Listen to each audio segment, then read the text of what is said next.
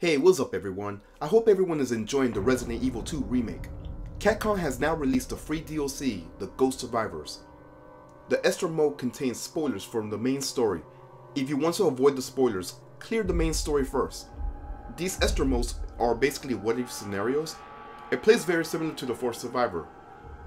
In No Time to Mourn, you play as Robert Kendall to escape Raccoon City. Now here is the tale of the future that never was. Of a night that never dawned, looking at the small lifeless body beside him, Robert Kendall turned the gun towards himself. When the sound of his radio stopped him from pulling the trigger, the voice of an old friend crackled through. "Robert, partner, please respond. I secured the chopper to get us out of here. Rendezvous ASAP. I'll hold the position here until you arrive." That guy always had been stubborn. After he made up his mind, he wouldn't hear anything different. "Forgive me, Emma. Daddy's got to go." Robert stood up. There was no time to mourn. The new enemies in this game will have zombies filled with poison gas.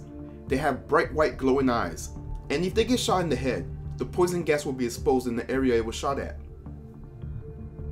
In fact, right when you start the scenario, you find a radio memo after the intro describing the enemies. "This is Officer Mills, HQ. Please respond. This is HQ. What's the situation? A new monster. They got these glowing eyes. They look like really creepy bastards. My partner took one of them out. The thing died, but when it did, it released some sort of purple smoke. Shit! Officer, remain calm. The smoke hit my partner head on. Now he can't stop coughing since he's having trouble breathing. What the fuck is going on? Weren't we supposed to take care of these things with the PZ gas? Calm down. We are currently confirming with the Umbrella R&D. Shut up. The gas. Something's not right. Instead of killing them, it's making them mutate. The environment that Kendall explores is outside the gun shop behind the RPD and the sewers. After you pass those areas, Kendall will reach the launch pad for the helicopter.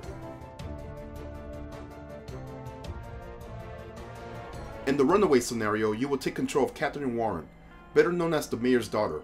And here's the synopsis. I'll take you to meet your special someone. Catherine Warren simply believed Iron's words.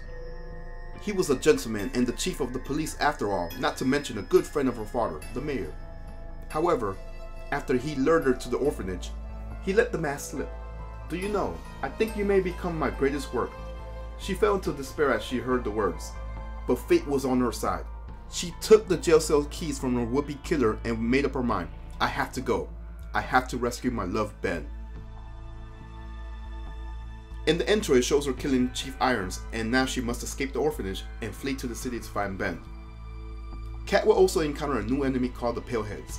In the memo it mentions, "Do you recall the white specimen discussed in the last month's report? The researchers have named them Paleheads. These specimens have undergone a special mutation. Unlike normal specimens, they have the ability to regenerate. It would be difficult to stop these specimens with weak weapons. Not impossible, I should add, but it would take some time. I wouldn't try it myself. To stop a Palehead, you must use high-power weaponry that could damage it faster than it could regenerate. The most important item in my opinion to save is the high-power rounds specifically for the Paleheads." Kat will explore the orphanage and travel to the city area, and head towards the RPD garage to head over the cells to find Ben. Forgotten Soldier will be the scenario of the Umbrella soldier that was seen killed by Birkins in the video footage in the main story. The synopsis states, "Your objective is to recover the G-Virus." His first USS mission should have been simple, but everything changed in the hail of a gunfire. William Birkins mutated into the bioweapon G and wiped out the unit that gunned him down. But one soldier narrowly escaped and headed deep into the nest to fulfill his mission. Once he secured the sample, however, he heard a voice echoing through the facility's self-destruct sequence initiated.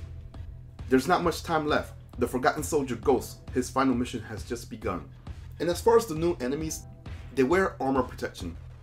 The memo mentions, many members of the Nest security team were infected with the virus that leaked out. Among the infected members, some were wearing bulletproof anti-personnel gear, also known as A gear. A gear is highly durable and provides complete protection against gunfire. It was designed for use in subduing out-of-control situations. And I have to say, out of the 3 scenarios, this one will have the highest stars in difficulty. Oh yeah, that's something I forgot to mention. The scenarios are ranked by stars in their difficulty. In fact, there's also a training mode.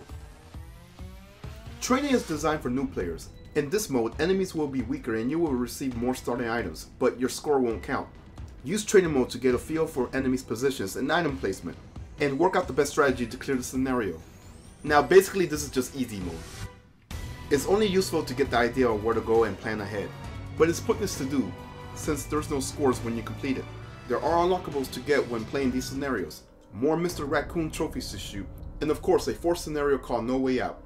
There's also some skin DLC for Leon and Claire in the story mode using the retro polygon look. However, this is only for Leon and Claire. The others would not be presented in polygon form. Well, that's it for the free DLC for Resident Evil 2. Overall, I had fun and enjoyed it. Once you figure out what to do, these scenarios are pretty short. Resident Evil 2 has high replayability and the free DLC adds more to it. But for it being free content, I highly recommend trying it out. You can't go wrong with it. Well, that's it for this video. I hope you guys enjoy it. If you did, like the video, comment on your thoughts and experience, and make sure to subscribe for more Resident Evil 2 content. And I am out. Peace.